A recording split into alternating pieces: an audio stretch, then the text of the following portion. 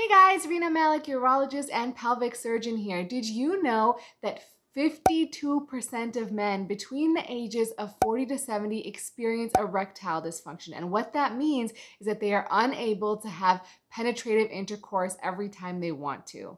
So no wonder there are a number of sexual enhancement pills available on the market, or sex pills for men to try. Do these actually work? What's in them, and should you try? We're going to delve deep into that, and if you like what you see, don't forget to hit that subscribe button and give me a big thumbs up.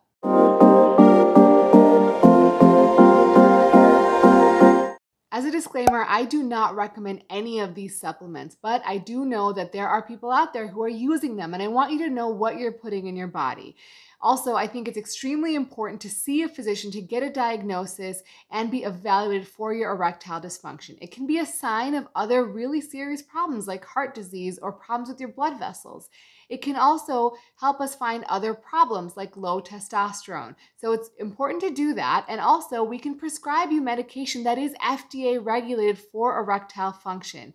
And there is no such thing as a medication or supplement without side effects. So I know people think that these supplements are all natural, and they are, but we don't know what goes into them.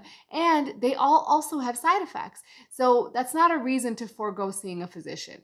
So I see a lot of guys who come into my office who've tried some sort of gas station pill, some rhino pill, something over the counter for their erectile dysfunction before they finally come see me.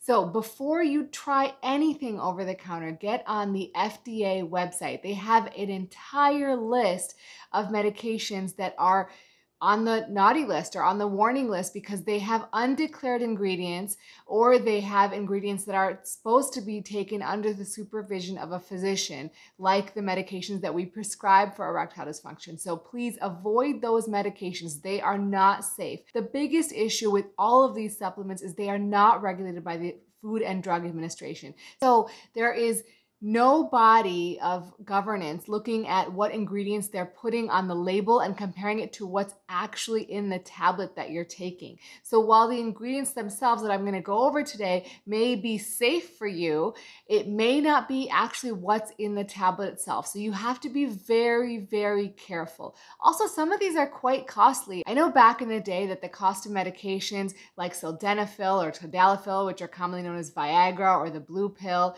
were more expensive, and so it was cost prohibitive to get those medications, but now they are available in generic form. So if you see a physician, you can get a generic prescription for these medications, and very often there are coupon programs or compounding pharmacies that can give you even better discounts.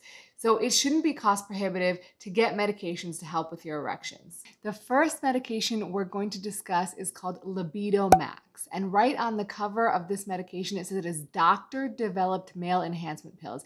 But I went on the website and I couldn't find any information about a physician that actually claims to have developed this medication. So I'm not sure if that claim is actually true.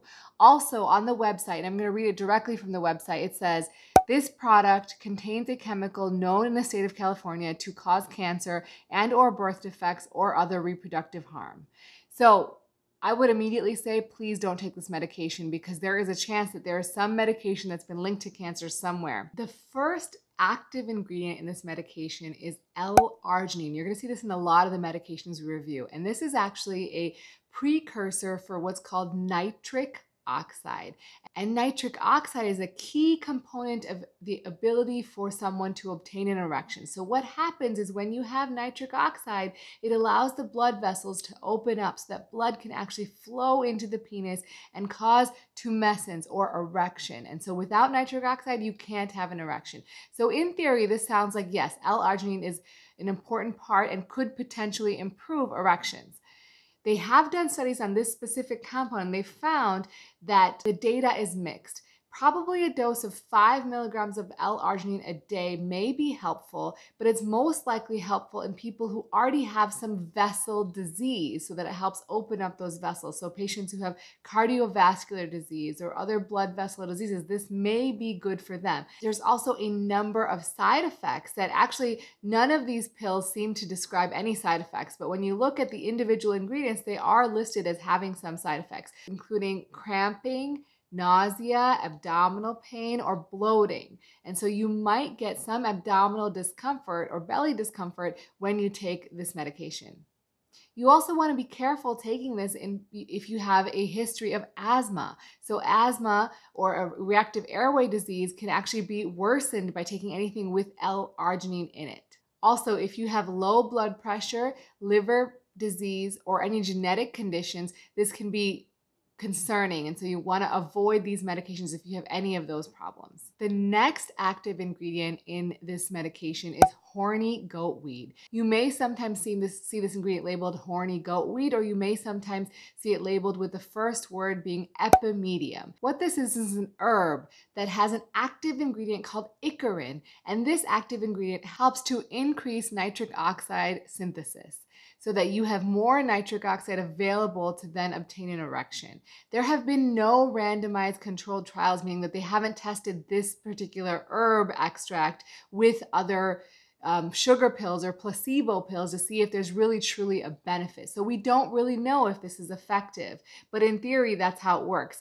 So horny goat weed has low bioavailability, poor absorption, and a short half-life. And what does that mean? Well, that means that when you take this medication or this particular ingredient, it doesn't stick around very long in the bloodstream, and it doesn't really get absorbed into the bloodstream so that it's useful.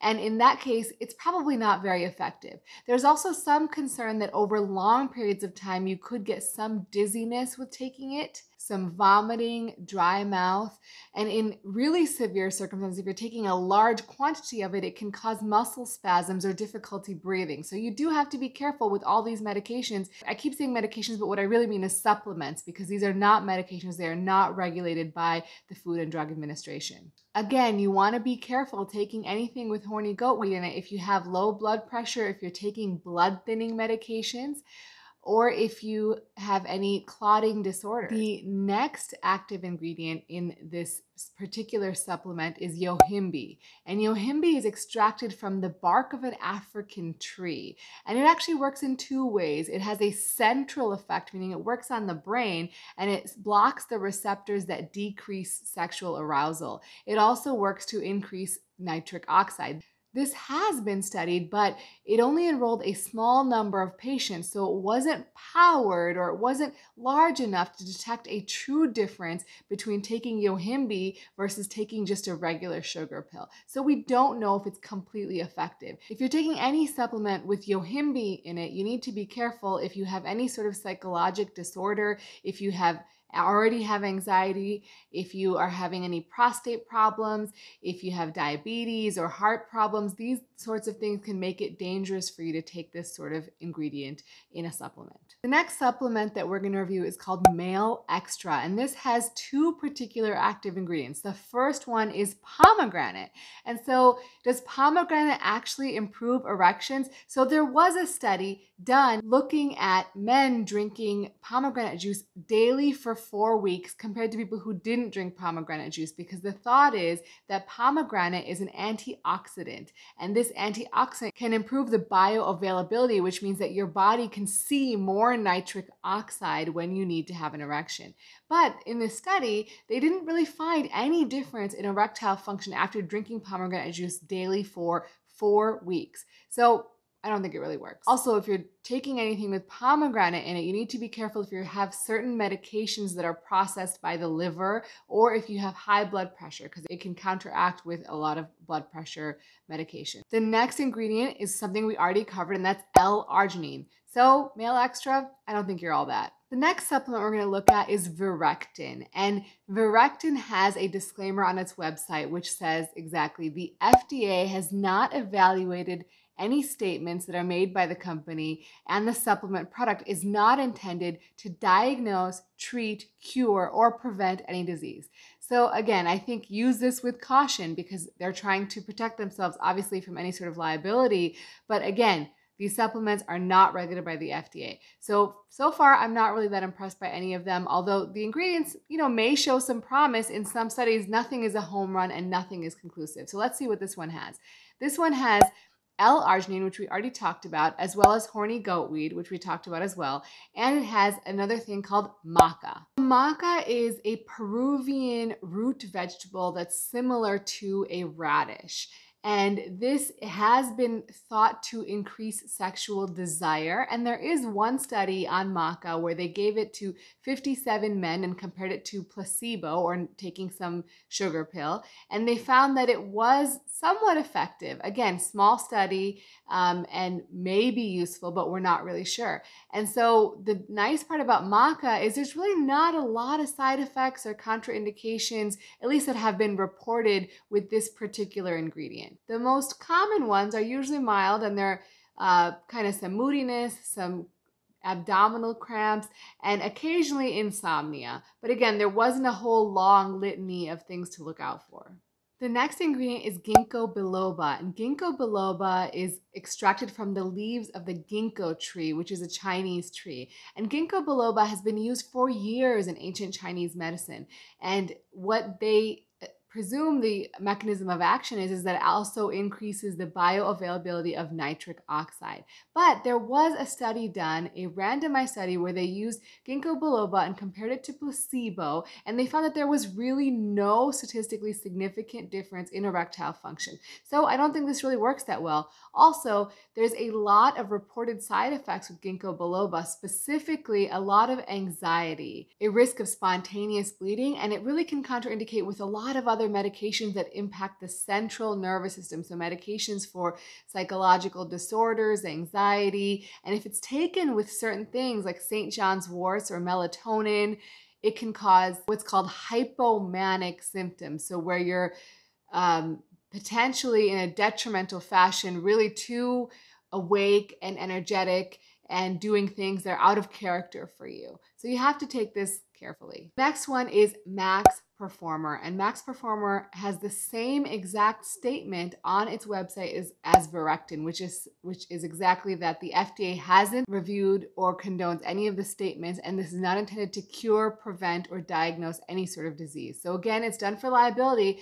but it points out that the FDA is not regulating this. So this supplement has 3 main active ingredients. So it includes maca root powder, which we talked about. It also includes horny goat wheat. And lastly, it includes Korean red ginseng, or Panax ginseng. And this is also thought to increase the production of nitric oxide.